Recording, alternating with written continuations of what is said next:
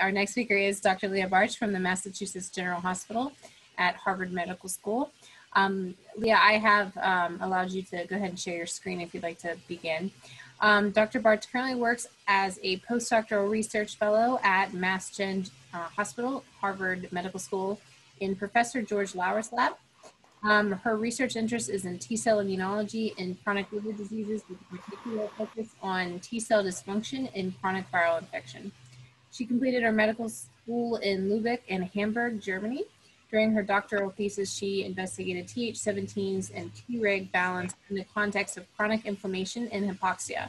And before she started to work at the MGH, she began her residency in the Clinic of Infectious Diseases and Internal Medicine in Lübeck, Germany. And she'll be sharing their work on the identification and characterization of HBV-specific T cells. Thank you very much, Emily, for the kind introduction. So I would like to share our HBV project, or some of our approaches to analyze specific T cells in HBV infection. And I'm working on this project together with my colleague, Hannah Dresch. So just a short overview of the topics I would like to share today. So first, a short introduction about HBV infection, and then our approaches to identify CD4 specific, virus-specific T cells in HBV infection, and our approach to phenotype the T cells directly at site of infection, in this case in the liver.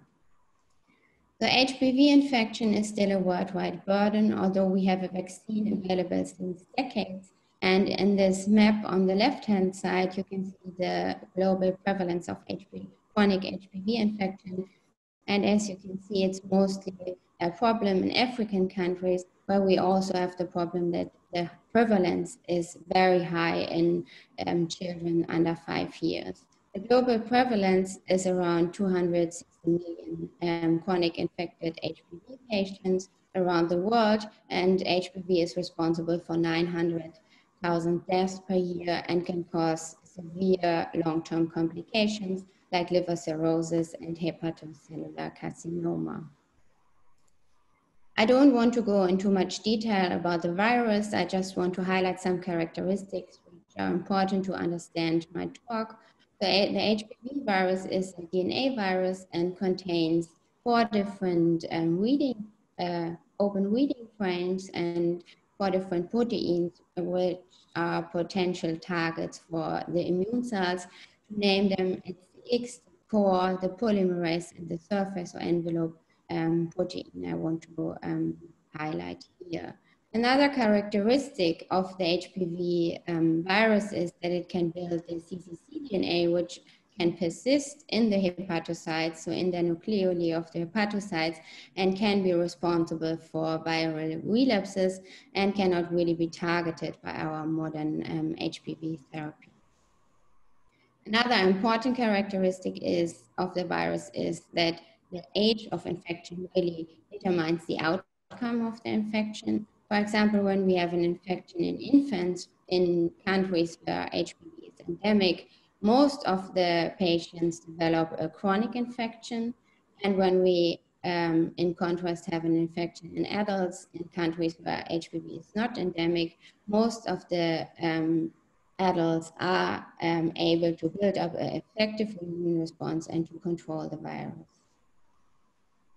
To understand chronic HBV infection, I just shortly want to introduce the different stages of the infection, which are divided by the level of the HBV DNA in the serum, the ALT level indicating liver damage, and also the different antigens of the virus. And in the first stage, which can last many years, the HBV DNA is very high, the ALT level is low, indicating low liver inflammation. And then at some point, the virus or the immune system tries to control the virus, so the DNA is decreasing, and we have an increase in the ALT level and indicating liver inflammation. At the next stage, the immune system kind of tries to control the virus, so the DNA and ALT levels decreases, this stage can directly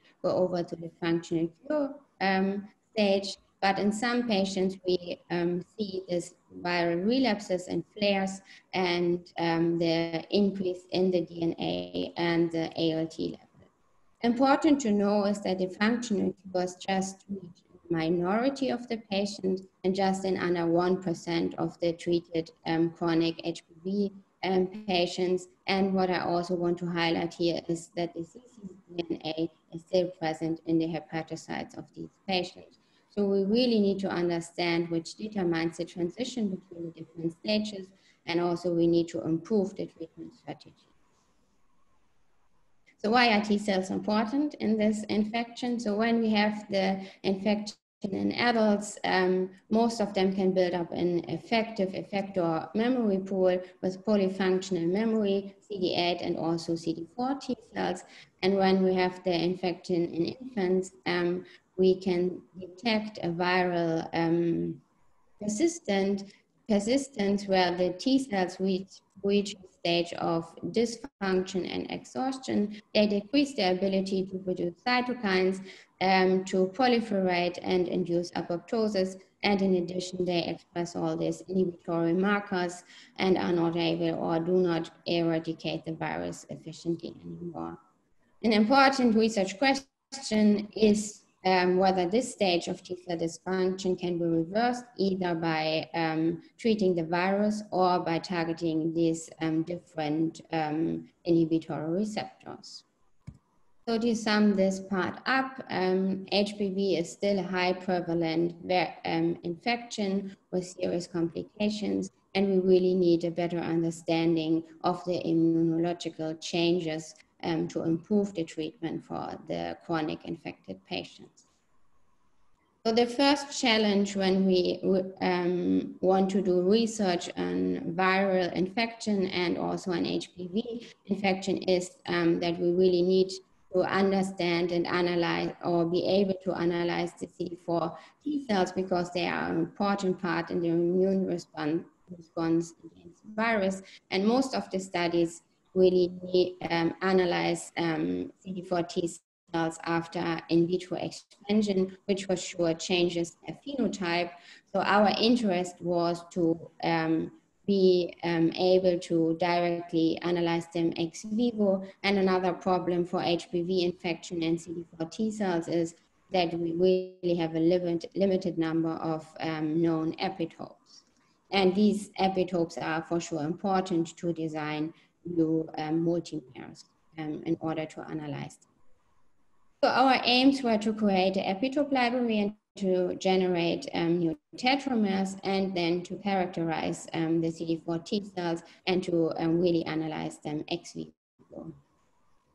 Our first approach, and this was nicely explained by Emily, was again the ELISpot assay, where we used our generated HPV library, which covers the whole HPV genome, and we stimulate acute and chronic infected patients with our library. First, we use pooled peptides and then overlapping single peptides. And when we then got a positive response in the ELISpot, we went to the next step where we performed the intracellular cytokine staining on T cell lines from the same HPV infected patients. And with this assay, we can not only detect the cytokine expression, but also activation marker. And for sure, we can distinguish between a CD4 and CD8 response. After we confirmed the peptide, we used different experimental approaches, but also for sure databases to predict the optimal peptide. And then the end would be to validate a new epitope with a new tetramer in order to analyze the virus-specific T cells. And this is actually a perfect example for a customized tetramer from ProImmune.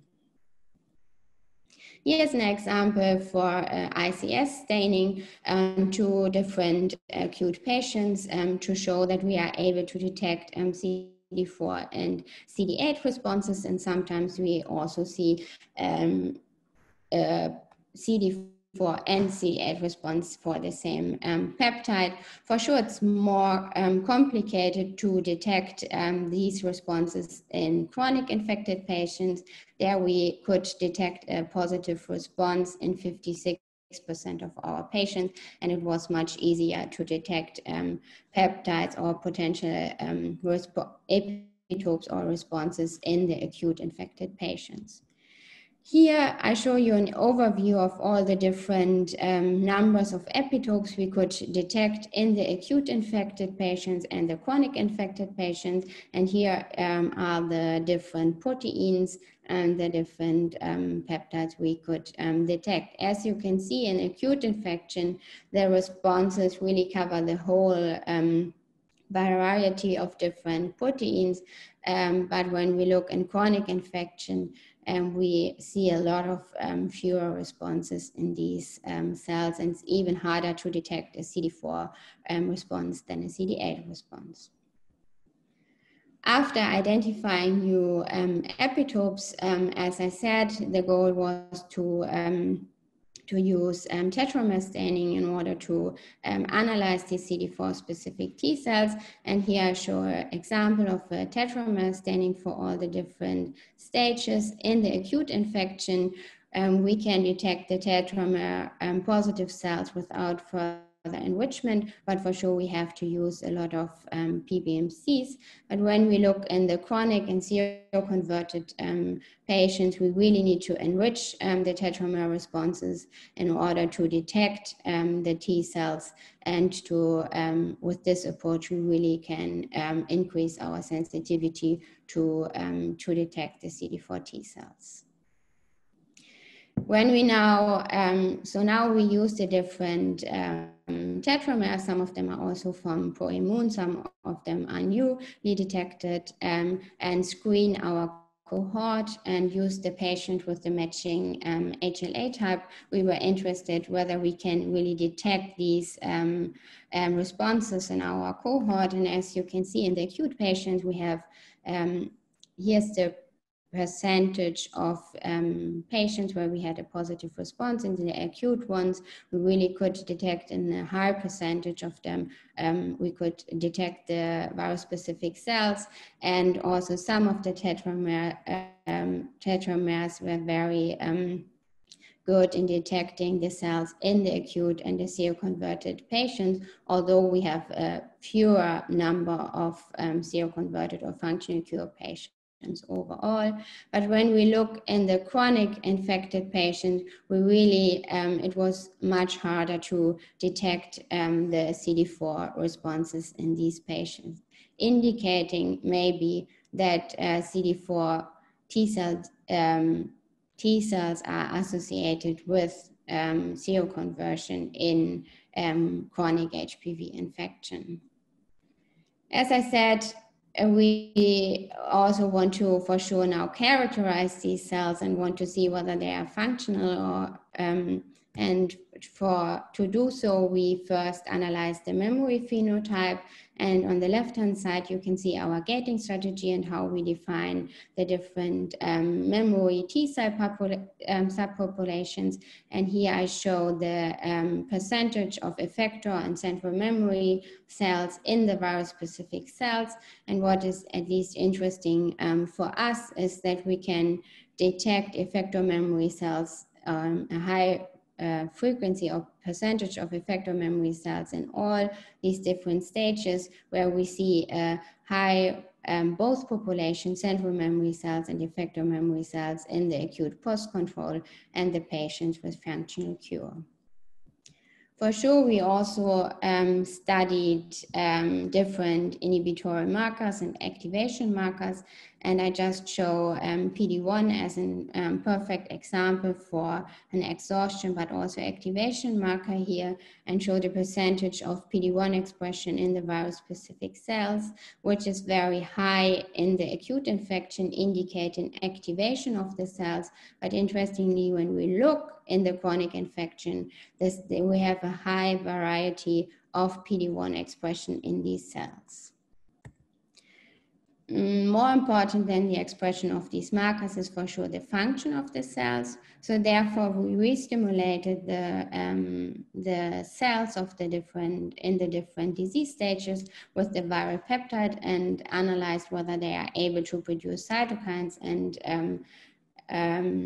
in these stages. And as you can see, in the acute and the functional cure stage, we were able to detect the different cytokines here, interferon, TNF, and IL-2. But when we look in the chronic patients, there were a reduced or reduced number of cytokine expression in these cells, indicating that CD4 T cell function can be associated with seroconversion and functional cure in chronic HPV infection. With this, I would like to summarize this part of my talk. So we are able to identify CD4 T cells in chronic HPV infection, and we could see that in functional cure, the CD4 T cells are polyfunctional and are able to produce cytokines. So another very interesting question when we study viruses is whether the phenotype at site of infection differs from the phenotype of the immune cells in the circulating blood. So for sure, for us, it means we have to study the T cells within the liver. And as you can imagine, it's not that easy to study these cells at site of infection because of reduced access to liver samples. And for sure, liver biopsies are only available at time points when it's clinically indicated to do this procedure. So our aim was to build up a system where we can access or get liver samples on a regular basis. And also we wanted to have a very comprehensive possibility to analyze the intrahepatic virus-specific T cells. And the first indication, or at least in our lab when we studied HCV infected patients and looked at the T cells within the liver, we could see that just the liver environment affects the T cell phenotype when we look at the HCV specific T cells, but also when we look on the unspecific T cells. So just the liver environment and not the virus specificity changes the phenotype of the T cells. And when we then look deeper into the different stages of the HCV specific CD8 T cells, we see that there might be a different pattern of inhibitory receptor expression in the different stages of HCV infection. So we also wanted to investigate the T cell phenotype of HPV infected patient, and therefore we used the approach that we collected blood and liver samples of chronic and acute infected patients, and therefore we used fine needle aspirations of the liver, not liver biopsies, because it's minimal invasive, we have a rare complication rate, and it's easier to be repeated. After that, we perform a single cell sorting of the HPV specific T cells because we and then perform a SmartSeq analysis to really have a comprehensive phenotyping of these cells, because for sure we cannot perform a whole FACS panel with this limited amount of cells. Here's an example of a staining of an FNA to show that we are able to detect not only T cells, but also other immune cell phenotypes like B cells and monocytes macrophages. And it's also possible to use frozen FNAs, which makes this whole approach feasible as a feasible solution for us. More important for us, the virus-specific T cells, and we are able to stain them in the FNA samples, and often the frequency of these virus-specific cells are even higher in the liver because they are enriched at site of infection, and also their whole immune composition in the liver is different than it is in the blood. Yes, as in proof of principle experiment, when we look in FNA samples of HCV infected patients before and after treatment, you can see that we have a high frequency of CD4 virus-specific T cells within the liver, and we are able to really detect or analyze different activation and exhaustion markers on these virus-specific T cells.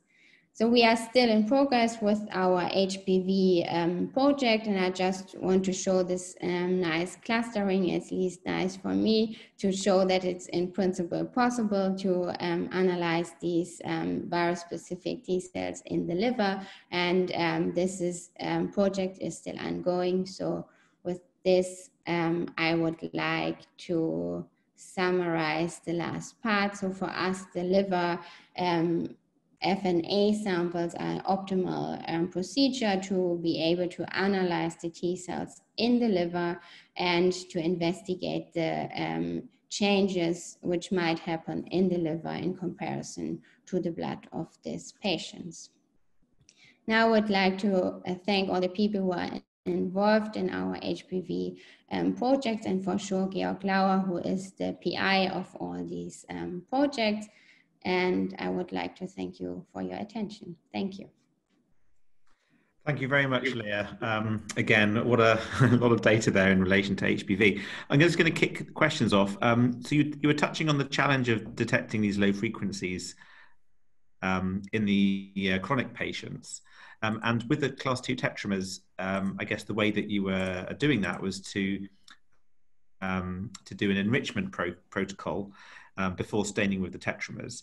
Can you just sort of take us through how you're then going about accurately back calculating the frequencies for that? Is that just purely to do with the percentage of recovery if you're doing a sort of CD4 enrichment? How are you doing that analysis? So we actually, for sure, we have to do an enrichment. So we always use max speeds to enrich the tetramers. So we have PE and APC tetramers, and then we use a certain amount of cells. So PBMCs, for sure, we calculate the cells before we stain them, and then when we perform the FACS analysis, for sure we also have the frequency of the cells, and we always rely or we calculate them on the CD4 or CD8 positive cells.